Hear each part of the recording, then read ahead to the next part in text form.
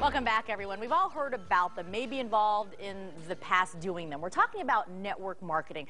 You know, selling stuff, building a team, and then they sell stuff under you. It's gotten a bad rap, but a new book out right here by a mother and daughter from here in the Valley may just change your mind. We have Lori Muirhead joining us this morning, along with her mom, Janine Finney, and they are the Flip Flop CEOs.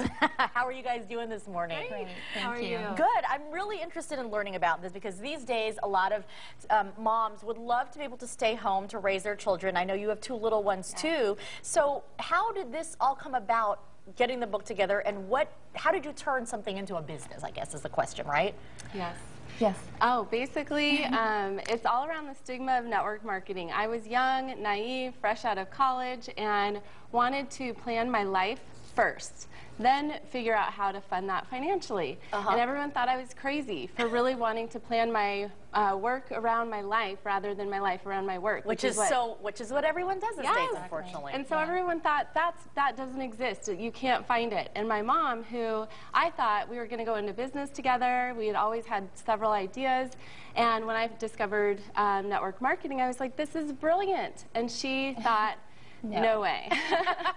Because it's gotten a bad rap, right?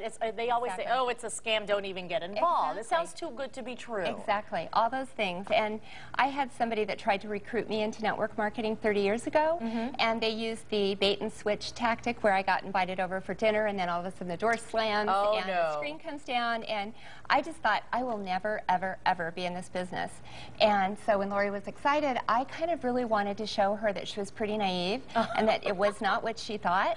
And what ended up happening is that I found out that she was right, and it is really the coolest career out there, but the stigma is what keeps people from discovering it. Sure. So that's really why we wrote the book. And how you guys wrote this book. And this is for those women out there who want to take control of their own careers in that sense, right? Exactly. Trade in their heels for their flip-flops. Now I get the title. And the cool part is really having the CEO income with the flip-flop lifestyle, because we're not going to give up the income. We want that business, we want that lifestyle for sure, the money, but we also want to live our life as a mom, as a grandma. She gets to be a stay-at-home grandma now that she never got to be as a single mom before. So. That is awesome. So where do we even start? Because, you know, what are the steps for this? You look at it, you're like, all right, I want to do that, but where do I even start? Well, first you need to evaluate your life. You need to take a look and see what's working, what's not working, figure out what you want your life to actually look like. So envision that, then get educated, educate yourself on what your choices are.